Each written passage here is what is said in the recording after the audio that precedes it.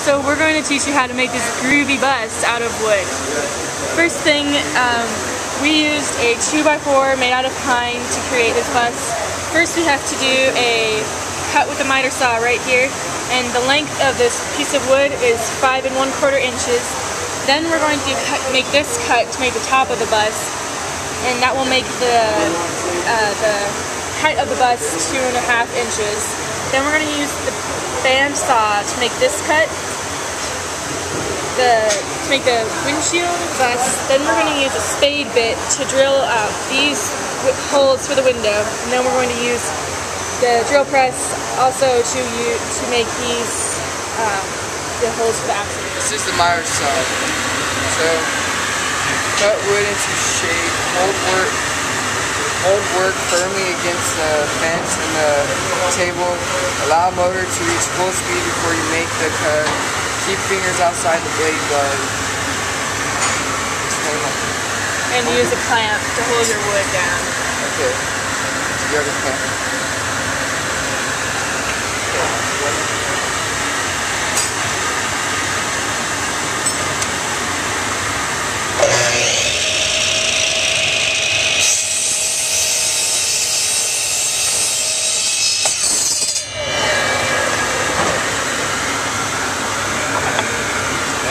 So next we're going to make this cut. We're going to cut the bus so that its height is 2.5 inches tall. And to do that we're going to use the vertical bandsaw.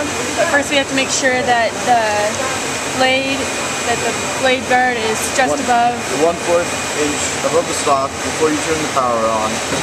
You want to make sure the machine is doing the work, so you don't want to force it.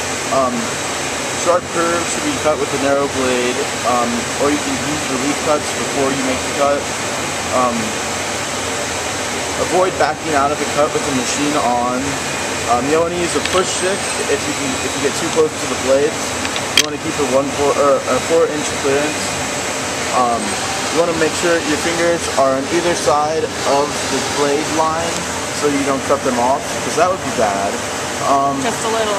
You want to use this to remove any scraps once you make the cut, and the machine has to come to a complete stop before you walk away.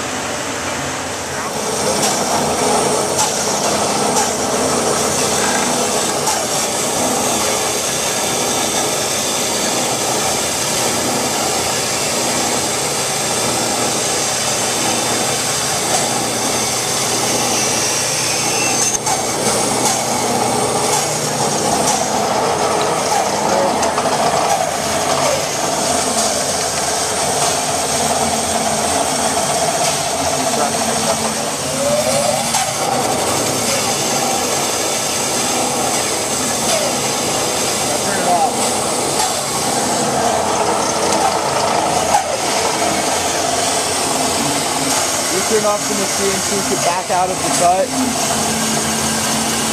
Now we're going to turn it back on and make the other part.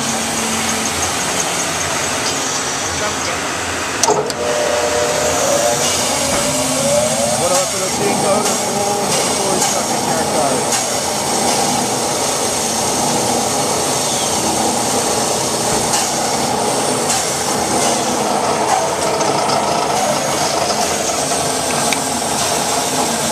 Make sure your work is clamped to the table so it doesn't go anywhere when you're drilling. You want to make sure that the chuck key is not in here, that nothing else is in here, so when you turn on the machine it doesn't go flying and hit people, because that's not so fun. You want to make sure you're using the right bits for the hole you're making. You want to make sure it's sharpened before you turn on the power. You want to make sure you have the right speed. So if you're using wood, you have a faster speed than if you're using metal. And if you're using a bigger bit, you have a slower speed than if you were using a smaller bit. When you're done drilling, make sure you get the chips and shavings off by using a brush, not your hand. Because if you're using a hand, you might end up cutting yourself, and that doesn't usually end well. We're going to be using a 9/32 drill bit to make the axle hole. Also, when we're drilling, we're going to go in a little, come back out so the wood doesn't get stuck. That's your cue.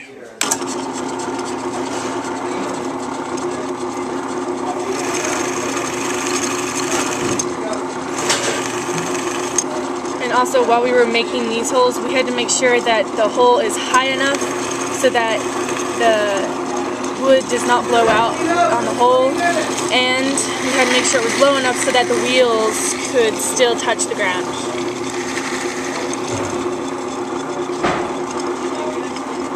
Now we're drilling out our windows for our lovely school bus. We're going to use a 11/16 spade bit, and to make sure that we don't get blowout, we're going to go down part way and then flip it over once we make an indent on the other side.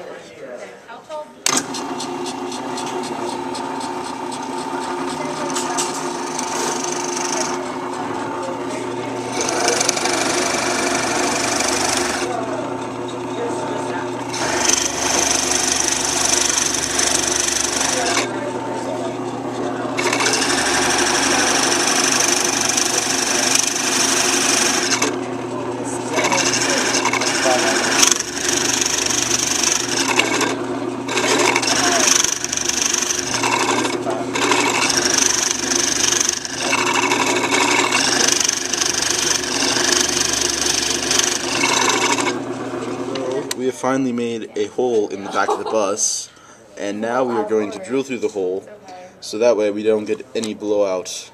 So we're setting our vise, clamping it in, and hoping Olivia doesn't mess us up. Thanks.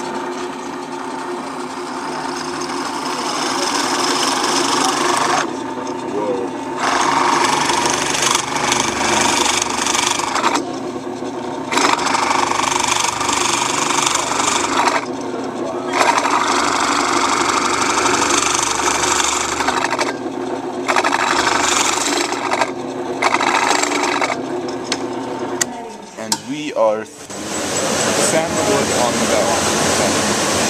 Make sure the belt is not torn, and all adjustments are from our rod. Sand the one downside. Move stock evenly and steadily over abrasive surface. Keep fence clear of the abrasive belt. So now that we have all our nice holes in our bus, we're going to sand the edges so it looks nice. So it doesn't have any tears, so we're good to go.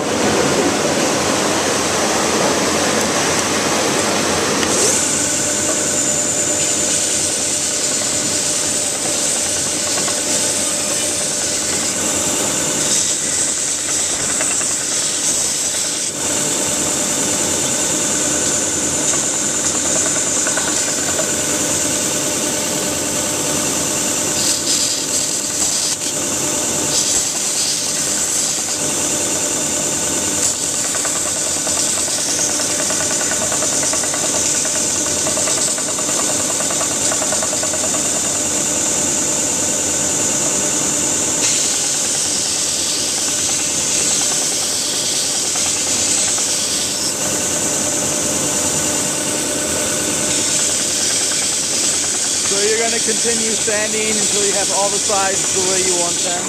Now we have sanded our bus and it's looking pretty. So now we're going to cut our axle for the wheels. So we're going to come over here to the bandsaw.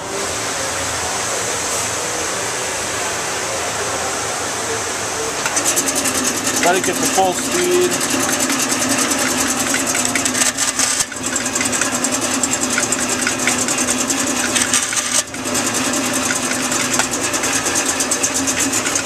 And now we have our axles, but they're a little ugly. So we're gonna come over here to the sander.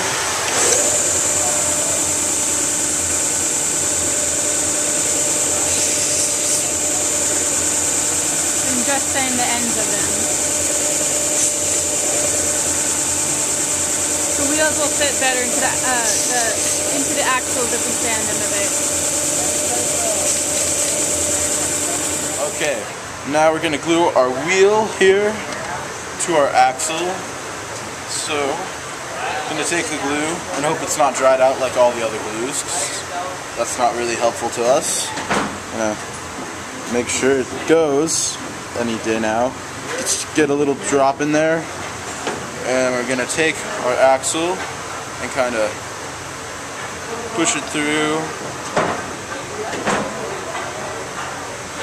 And then we're going to let it dry. This is the finished product, you can use a oil to finish the buzz, or you could color it, or you could paint it.